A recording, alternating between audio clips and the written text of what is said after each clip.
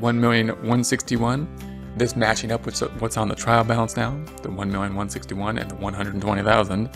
And then we have the bad debt, which is going to go from the 9,000 up by 10,000 to 19,000. That, of course, over here on the trial balance as well.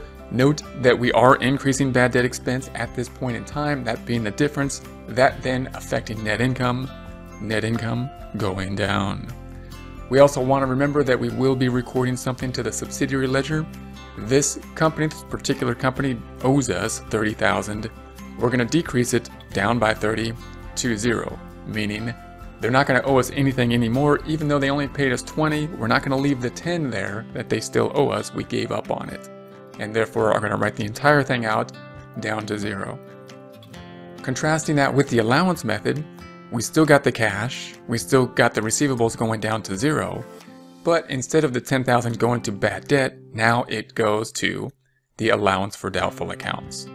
So we have the same effect on the accounts receivable, 1,191,000 down by the 30,000 to 1,161,000. Same effect on the allowance same effect on the subsidiary ledger, the company going down to 0 in terms of the subsidiary ledger, 30,000 minus the 30,000 to 0.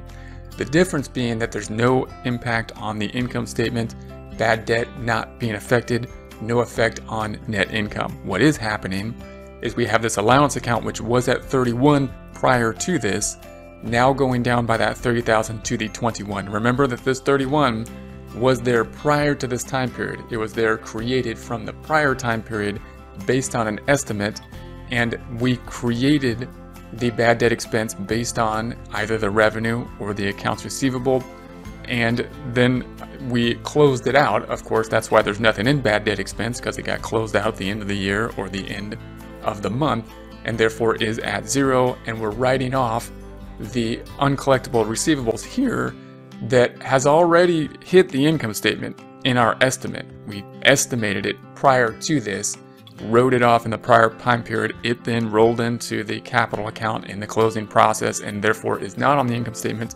for this time period, and we're just writing off the bad debt to the allowance account. We will have a bad debt, won't happen, however, until we make an estimate at the end of the time period.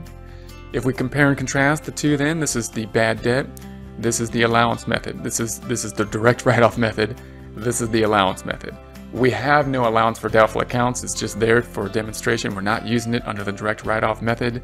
We have 19,000 of people that we have determined will not be collectible, and therefore wrote them off, decreasing net income by that 19, the 378 minus the 19, bringing net income to net income of 359,000.